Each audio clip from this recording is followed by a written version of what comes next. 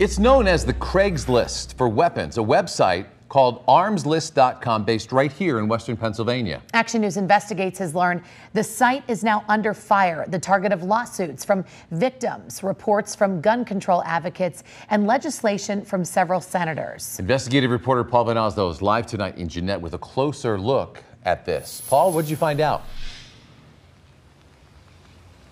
Well, Mike, this unassuming building right behind me here in Jeannette is the headquarters for Armslist, one of the world's busiest websites for gun sales. Now, no guns are actually sold here. Instead, Armslist acts as a broker for thousands of gun dealers and private sellers. Court records show some of the people who bought guns off of Armslist were convicted felons, unable to pass a background check, and they used those guns to injure or kill others. 6 years ago, veteran Boston police officer Kurt Stokinger was shot while trying to arrest an alleged drug dealer named Grant Headley. I was hit in the leg with the first shot. And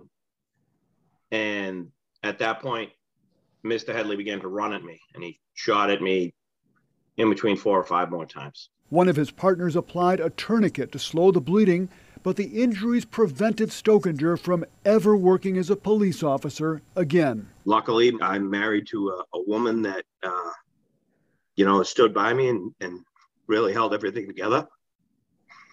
But it's created a great strain. Headley is a convicted felon, unable to legally buy weapons. The ATF traced the purchase of his Glock semi-automatic pistol to armslist.com, an online gun marketplace based in Jeannette. ATF found that the same gun buyer who supplied Headley also bought up to 60 other guns on Armslist, many of which ended up on the streets. Jonathan Lowy is Stokinger's attorney and chief counsel for Brady United, the gun control advocacy group. Armslist was used as essentially sort of a mega store for this trafficking operation to get their supply. Jonathan Gibbon is founder and CEO of Armslist. When you hear about these types of cases, what goes through your mind? How do you respond? Well, those things are awful. They're just absolutely terrible.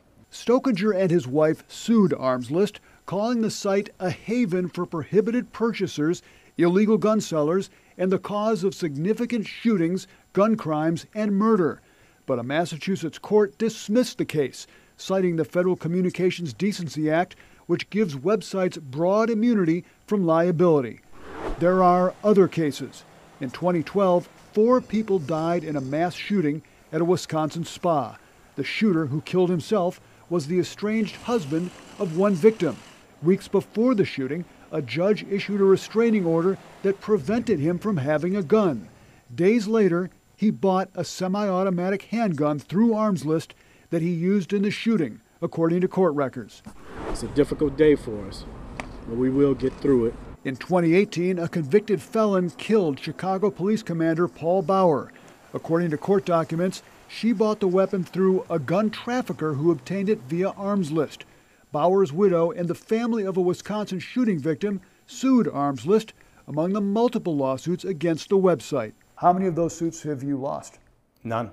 No, we've always won because we operate our website, the best way you can. Armslist has relied on the same defense used in the Stokinger case, Section 230 of the Communications Decency Act, which protects websites from liability. Seth Orenberg is a law professor at Duquesne. In the eyes of the law, they're no different than a Facebook or a Twitter.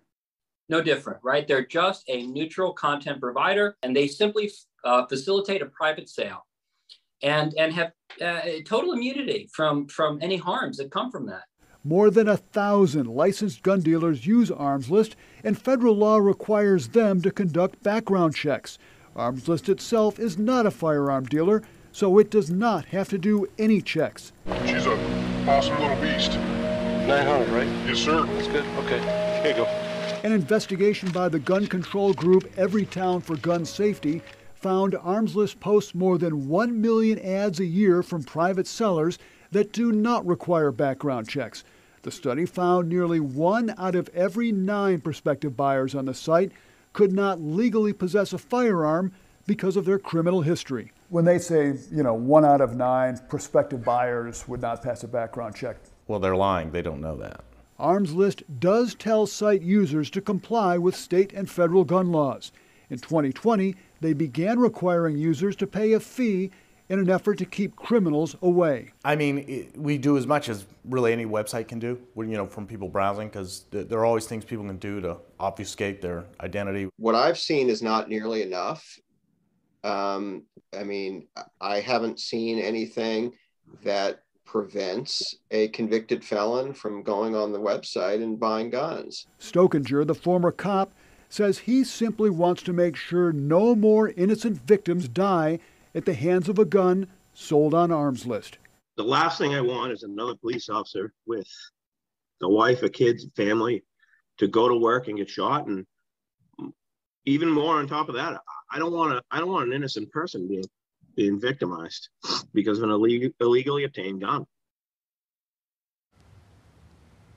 Last year, 3 U.S. senators filed legislation that would end the immunity protection for Arms List and other online gun brokers. The CEO of Arms List tells me he's not worried about Congress passing any law that would impact his business. Reporting live in Jeannette, Paul Van Osdal, Pittsburgh's Action News 4.